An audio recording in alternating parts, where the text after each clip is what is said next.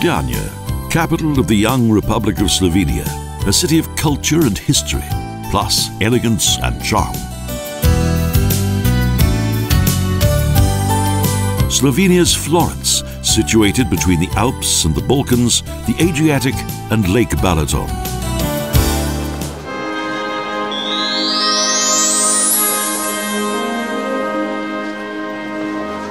The old place, with the monument of national poet Prešeren, is gateway to the old town. With its pink marble façade, the early Baroque Franciscan Church of Mary dominates the square.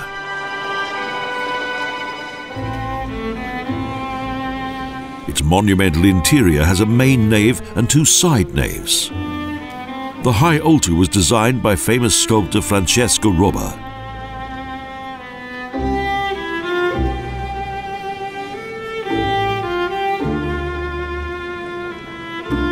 The frescoes, the work of Impressionist Matthias Sternen.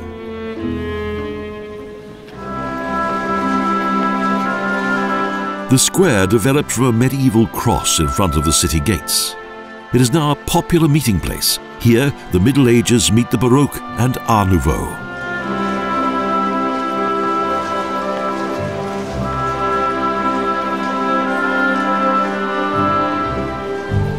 In 1895, a devastating earthquake destroyed many of the city's buildings, but the Franciscan church managed to survive. Much rebuilding work followed.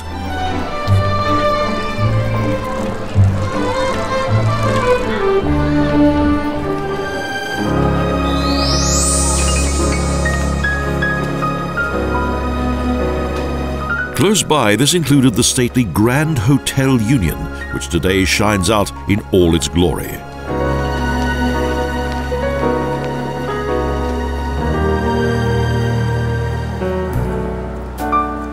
It features pure Art Nouveau both inside and out, as well as a traditional Viennese cafe.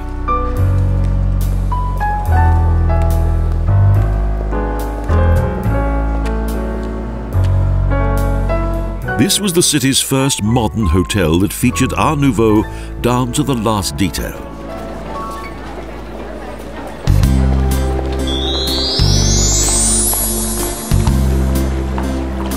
From the old place is a famous three-lane bridge that spans across the Ljubljana river to the old town down from the castle.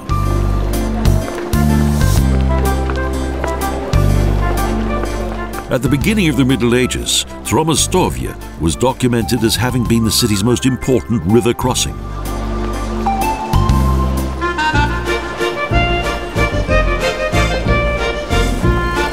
During reconstruction of the riverbanks in 1931, two side bridges were added to the main stone bridge, including stylish colonnades.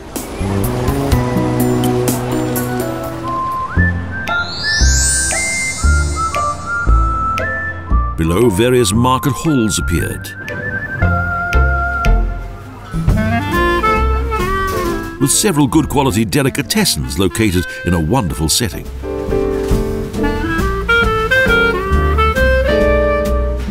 Much appreciated by local shoppers.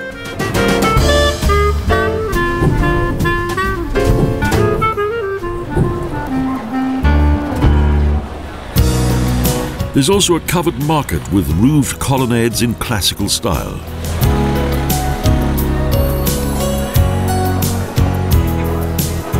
This was also created by city architect Plečnik.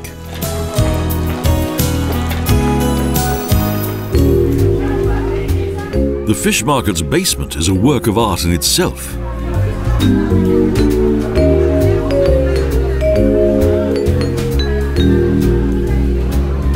With a diverse and appetizing array of fish from the seven seas. Nearby, in the lower arcades, there's a good view of the river.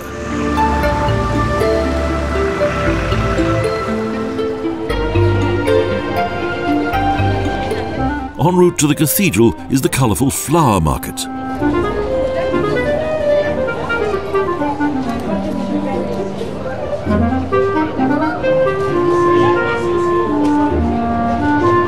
Here, plants and freshly cut flowers do their best to outshine each other, and it's difficult to leave empty-handed.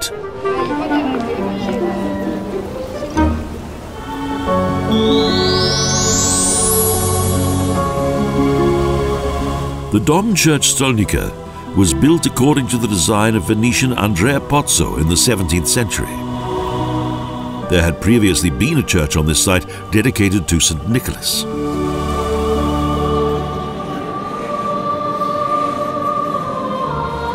The interior of this Baroque church is quite overwhelming, with great attention to detail.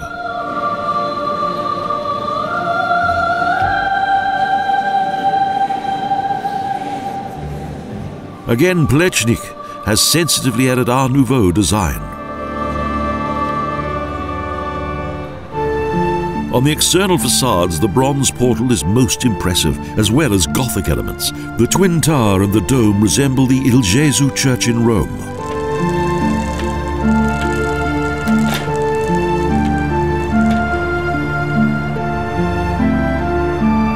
The portal of the seminary is flanked by two figures of Hercules.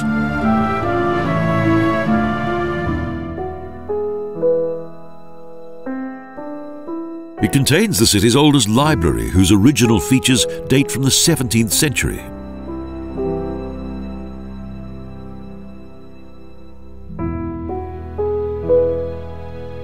With a wooden-panelled room whose ceiling is decorated with an illusionistic fresco painted by Domenico Quaglio.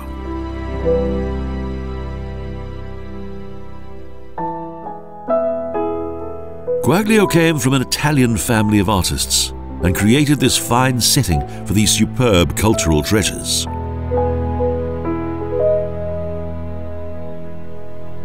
Manuscripts and prints from a bygone age.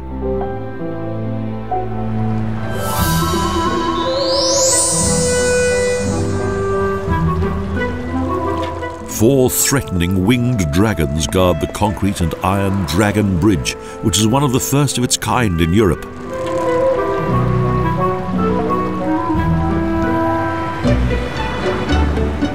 In 1901, the former wooden bridge was replaced by this stone Art Nouveau style bridge.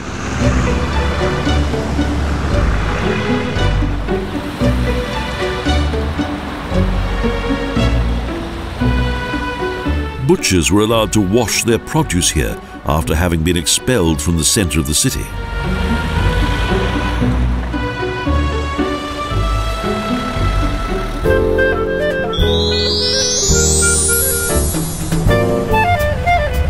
The monument of poet Valentin Vodnik is located on the edge of the city's market square. At Vodnikov Trig, each day local farmers offer a good range of products.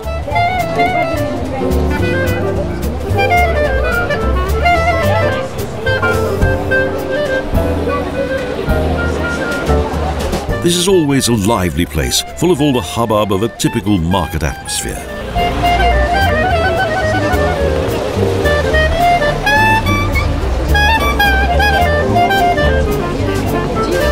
There's an abundance of fresh fruit and everything is presented in a very tempting way.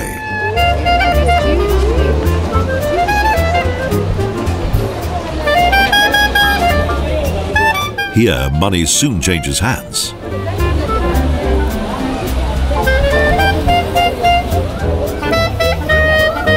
It has everything.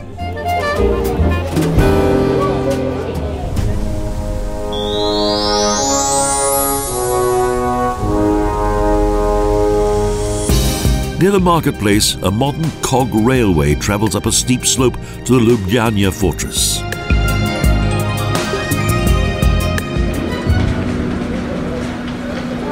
The last section has been carved into the rock face.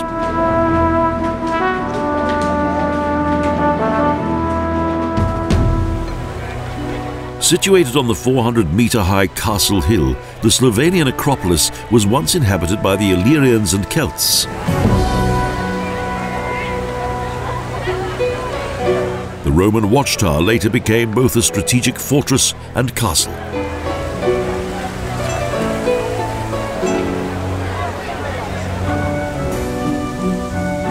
In the Middle Ages, the city's first weir system was documented in 1144, owned by the Dukes of Spanheim.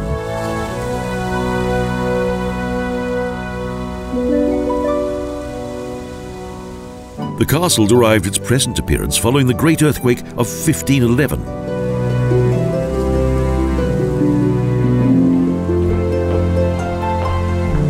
At that time, it served as the seat of the city's governor.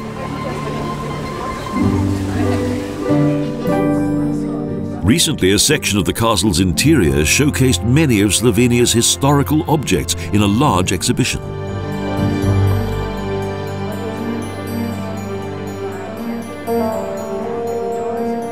Modern technology also played a part.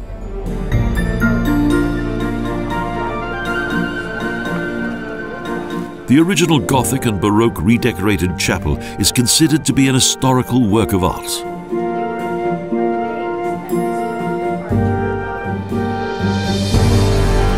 The magnificent view from the large tower across the city demonstrates the dimensions of the castle and its massive defensive walls.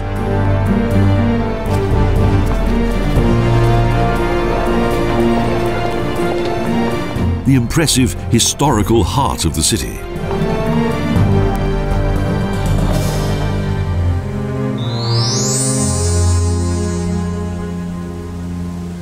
A triumphal arch marks the entrance to the Žale Cemetery on the northeast edge of the city. With a number of fine, richly decorated chapels.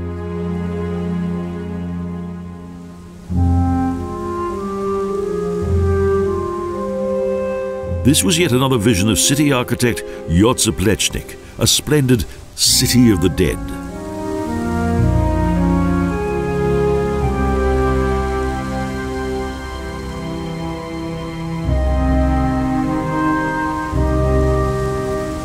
Here he created a masterpiece that represented the transition from the world of the living to the world of the dead. A tranquil place.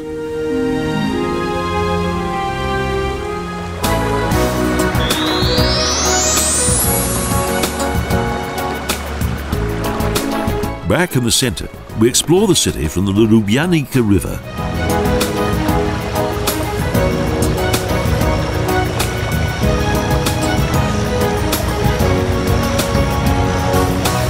A boat trip on a barca provides a particularly romantic view of the old city and its bridges.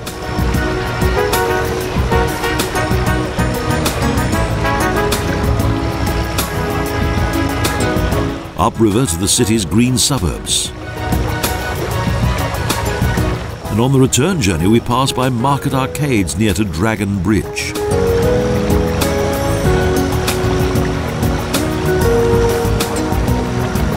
The river still determines the life of the city and gives it a certain southern charm.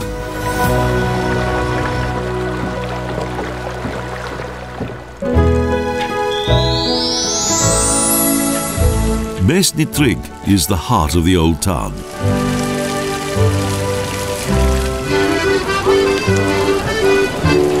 And a meeting point of local culture.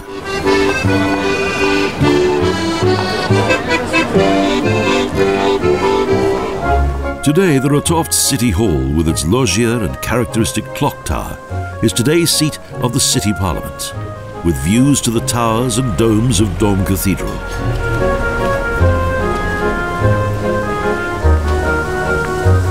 The inner courtyard of the town hall is quite small. Its external walls are decorated with stylish graffiti.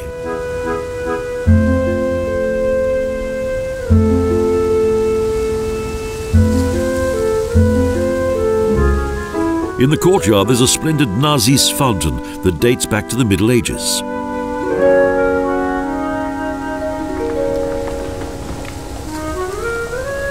Well-preserved mansions and the elegant palazzi of the city's once most important inhabitants frame the stylish town square. Narrow streets lead to the river.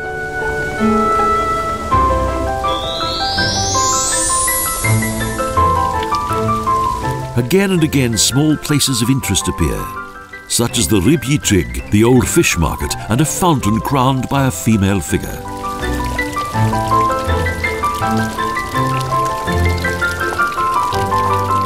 A stone coat of arms dated 1528 marks Posh House, probably the city's oldest building.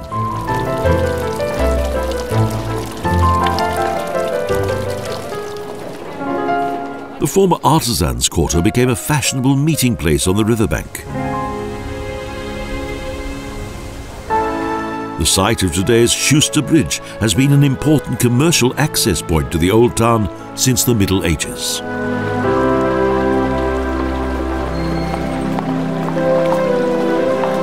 Those who worked here did not have to pay tax.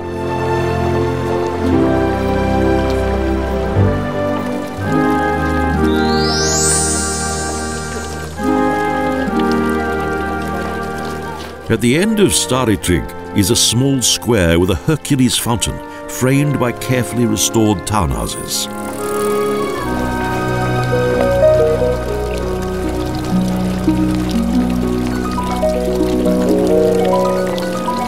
Some of them date from the Middle Ages, and most contain Baroque elements.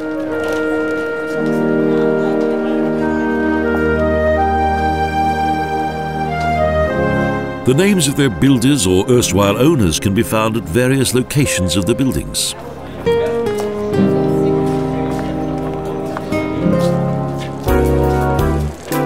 Stari Trig is a lively street which winds around Castle Hill with shops, cafes and entertainment.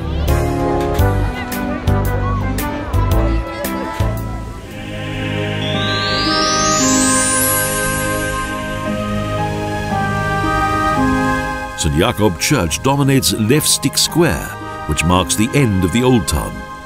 The Jesuits built it on the site of an earlier Gothic church.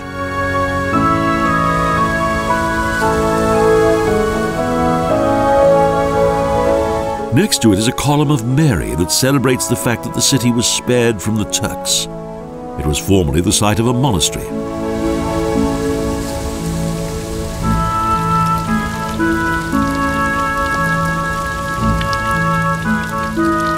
Externally, the church is rather plain, but the interior is richly decorated. The stone altars were designed by Venetian sculptors.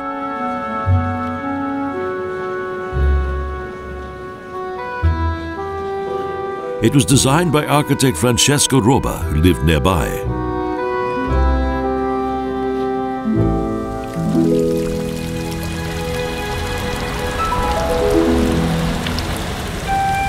Just past the church, Baroque Ljubljana becomes medieval Ljubljana, with the Florian church. Wall paintings, old fountains and low buildings mark this one of the oldest areas of the city.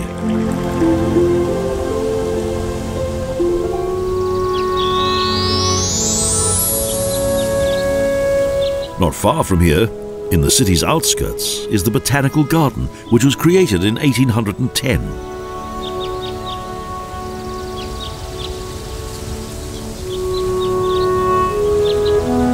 A place of peace, scent and isolation, and a good place for a walk.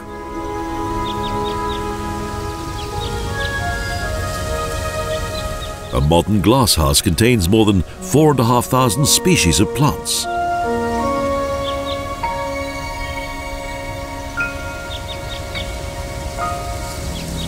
A wonderful rock garden adorns the oldest scientific and educational institution in the city.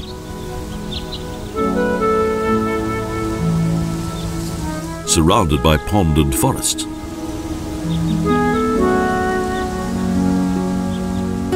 On the other side of the river is the old fishing district of Krakowo.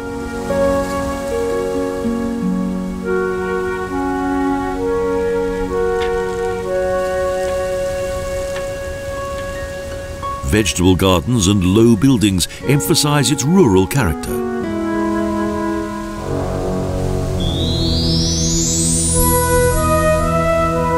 Close by, the city's Roman history, and along the Roman wall, excavations.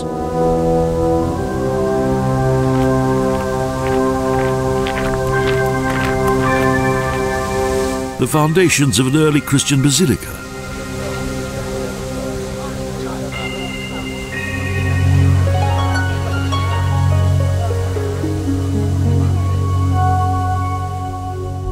Here the Romans founded Emona.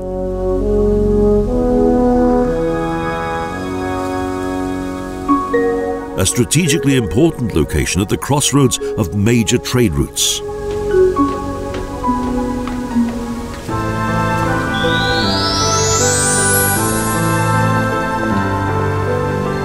Towards the new town centre is a 13th century church and monastery of the ancient Teutonic Knights.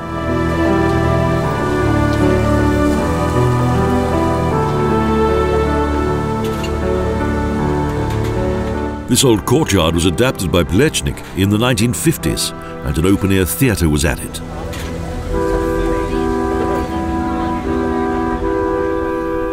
A converted church building with elements dating back to the Renaissance and Baroque periods eventually became a museum.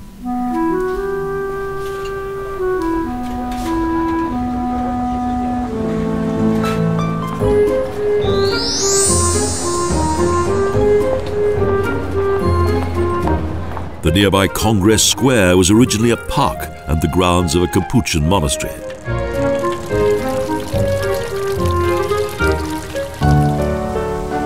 The university building in neo-Renaissance style frames a corner of the large area which Plečnik also adapted.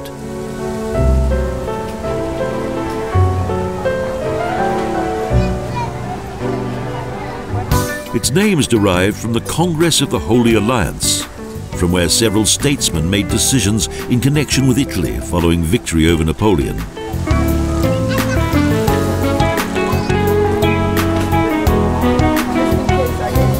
The wide neoclassical Cazzina building once contained a club for the city's high society.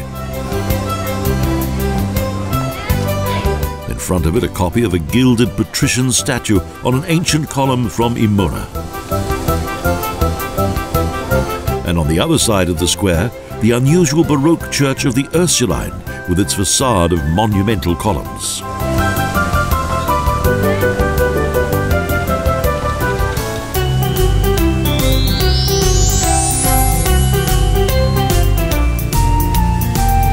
Almost hidden is the entrance to Ljubljana Zoo, which nestles at the bottom of Ročnik Hill.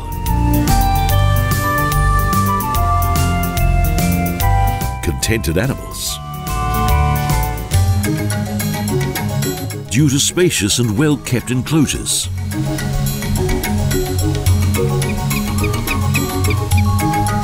Zebras eat close to giraffes.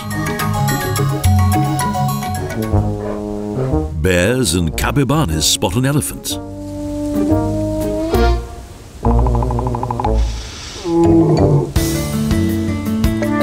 It's an exemplary zoo with a superb collection of animals from around the world.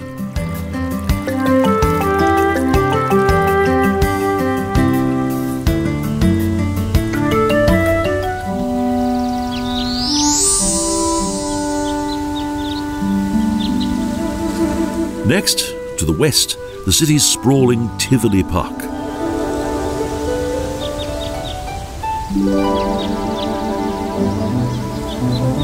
These small castles were once inhabited by famous people.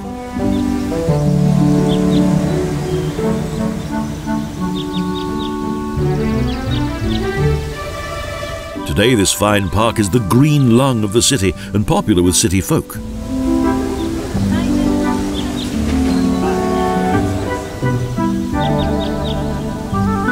Columns flank the main path up to Tivoli Castle that was built by the Jesuits in the 17th century and soon became a summer residence of the bishops.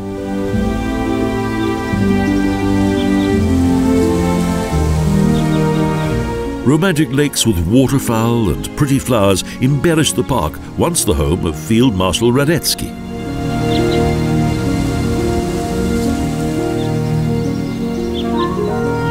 A fragrant rose garden too. Ljubljana is more than just beloved.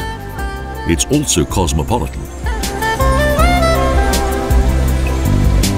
And a city of joie de vivre and pleasure, where the Middle Ages, Baroque and Art Nouveau meet with the relaxed lifestyle of the South.